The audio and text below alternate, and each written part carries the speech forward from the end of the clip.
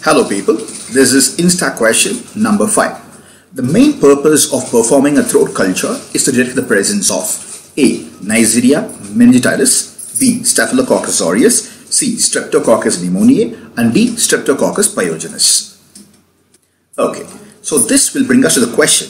Throat culture is most commonly performed for the sake of infections that can attack your throat, that is pharynx. So any organism who is capable of causing pharyngitis consistently would be the most common answer for this kind of questions.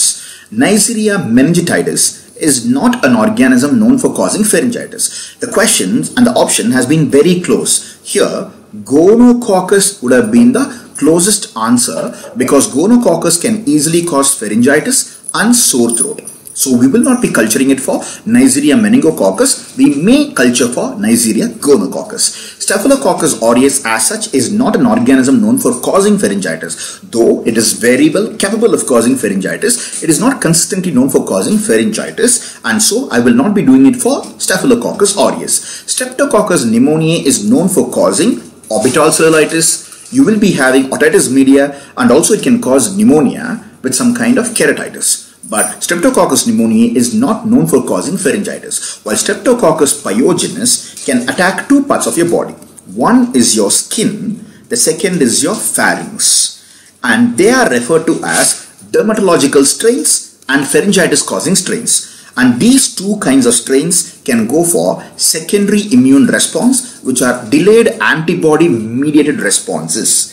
Here, the one other organism that you can think of when I speak about throat culture would be Corynebacterium diphtheriae or diphtheroid organisms.